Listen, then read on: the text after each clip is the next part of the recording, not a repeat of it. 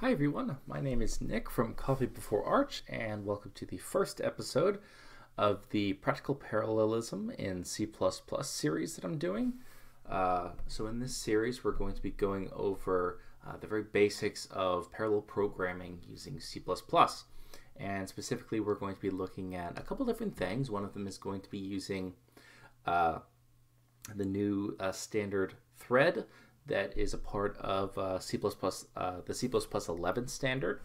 And that's a way that we can write very portable code that will run on, that you can compile on multiple different platforms, so it's not tied to a specific thread implementation.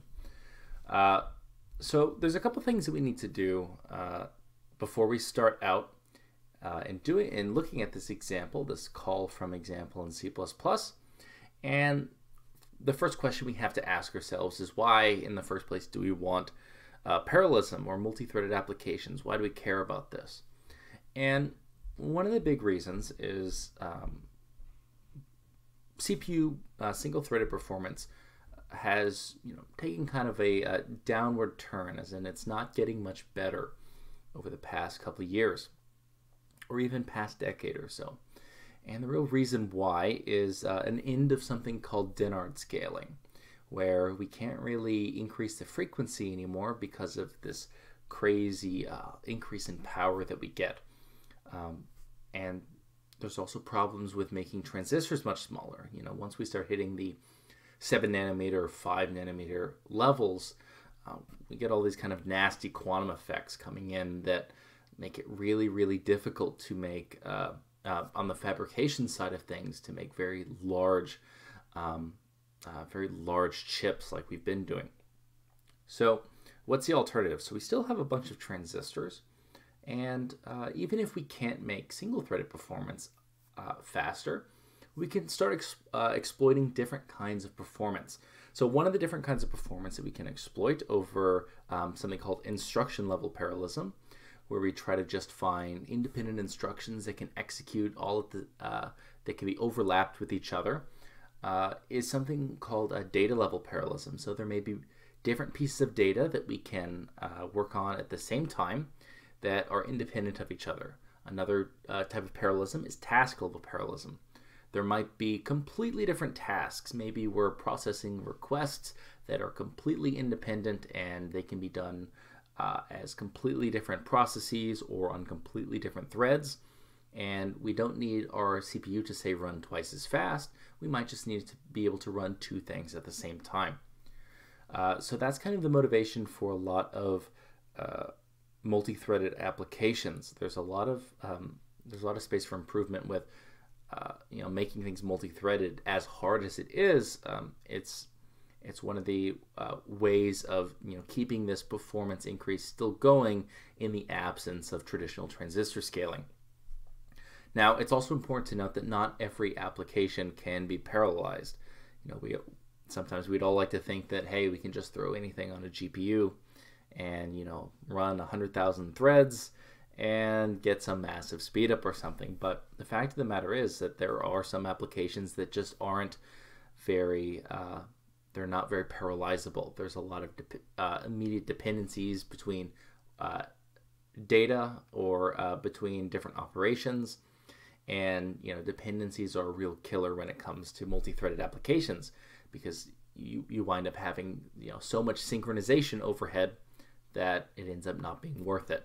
Another example where parallelism really isn't worth it is when you have very small tasks where maybe the overhead from just creating the threads themselves may cost more than the actual task that you're trying to parallelize. So we don't want to. So it's important for us to think about which tasks we should be parallelizing and which tasks maybe aren't good candidates. So in this series, we're going to be using a couple different things. So starting out, we're going to be using this extension this add-on to the C++ standard, this from the standard library thread. So this allows us to write very portable code instead of using a very specific implementation for multi-threading. We can kind of just abstract it away with using the standard library. We'll also look at specifically doing some stuff with pthreads and also with MPI and OpenMP, as well as maybe MapReduce if we have some time later on. So starting out, let's go ahead and just kind of jump into this code right here. We've been talking enough about the basics, so let's kind of jump in here. So we're going to start out. We're just going to have a very simple function that's going to take one parameter, which is a thread ID, and all it's going to do is print out launched by thread, and then it's going to print out the TID or the thread ID. Now, then in our main function, we'll do something new. So we'll create a bunch of an array of thread objects right here. So this comes from this comes from the standard library. So we'll create 10 of them. So we're gonna basically end up launching 10 threads. Now threads need an initial function in order to kind of get going. They have to, kind of like when we write a regular program in C++, where we have to define a main function. Similarly, a thread needs an initial function. Now, initial function doesn't have to be the main function. It can be any function that we define. And so we're going to initialize all of these with this call from function. Now, what we'll end up doing is we'll just loop over all of the elements in this array, and we will call the constructor for thread each of these, and we'll pass it two things. So first, we need to pass it the initial function, which will be call from, and then for call from, we're actually passing a parameter, which is this TID, and the TID will just be equal to the index it is in that array of threads right here. Now, then of course, we can't forget, so we've launched 10 threads, but it's important to know we have 11 threads going at this point, because we have the 10 threads that we launched, plus the single thread that's actually running the main function. So we have 11 threads going. So then we want to wait for all the threads to complete. If we don't wait for all the threads to complete, what could happen is the main function could complete before some threads may even get scheduled. If that happens, we'll end up killing everything, all the other threads, and then they may not have even run yet. So not a great thing, not generally the expected behavior for us. So we can kind of synchronize back and wait for these threads to finish using this join from the thread object. So for each of the thread objects in this array, we'll call join, and what this just says is wait for this thread to be finished and then move forward. And so we'll do that for all 10 threads within this array, and then we'll quit. Now, there's some great exercises here in expectation versus reality. Now, what we may expect to happen is that we'll launch these threads in order. So thread 0, 1, 2, 3, 4, 5, 6, 7, 8, 9.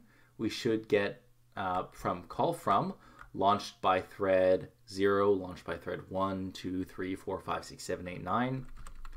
We should get after that a launched from main, and then it should, exit or return as we expect. And I'll go ahead and put a breakpoint here so we can catch the output printed to standard out. Now, while this may be what you expect to happen, it's important to note that there's no guarantee with the scheduling of these threads.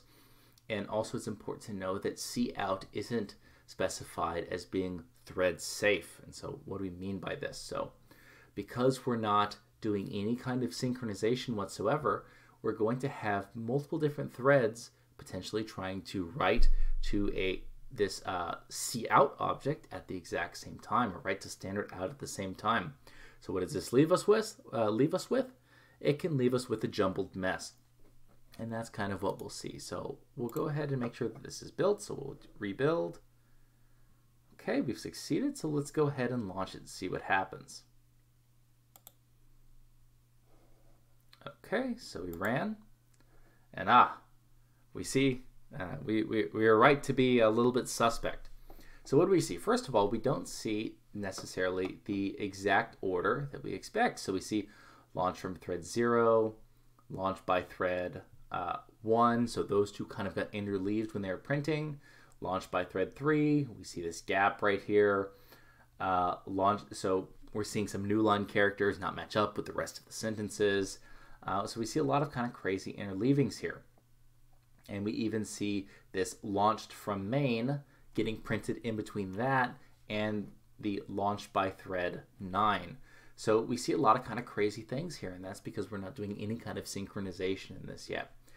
But however, it's important to also know that this isn't a guaranteed order or even repeatable. So let's go ahead and stop this and let's run it again. And let's look at our output. So we get a completely different output. So this is all very up to how are these different threads getting scheduled. Now this one seems a little more composed. So we get, 0, 1 kind of messed up, 2, 3 kind of messed up. And then it seems to kind of go back into line. We get 4, 5, 6, 7, 8 before we end up getting thread 9 and this launch from main kind of getting interleaved again. So, what we'll end up seeing is that we can run this as many times as we want, but we're never going to be guaranteed for it to print in the same order. And so this can make debugging kind of a nightmare. So it's important that we develop some good practices that we're going to look at in later videos as far as synchronization and writing, good quality code. Another couple things we should keep in mind is the difference in terminology. So there's two terms that we want to kind of stress. There's concurrency and there's parallelism.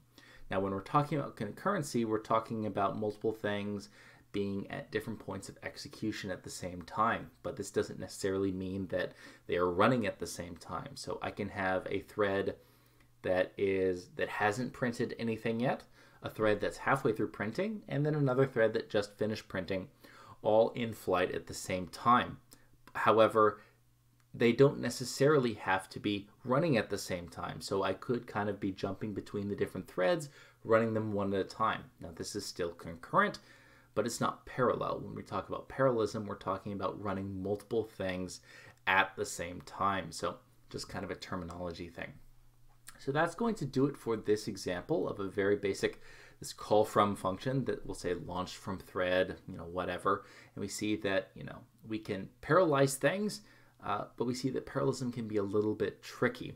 And in future videos, like I said, we'll go over things like locking and synchronization so that we can get the expected output that we want. So as always, if we go to the GitHub page at github.com/coffeebeforearch, we've got all the different videos that are coming out, some in parallelism, some practical Python stuff, computer architecture stuff that I present in This Week in Architecture. But if we go ahead and go to Practical Parallelism in C++, we've got my email if you have a specific example you want to go over, my environment I work with, as well as a link to the videos and the concepts covered, and a direct link to the file that we covered today. So, like I said, I'm Nick from Coffee Before Arch, and I hope you have a nice day.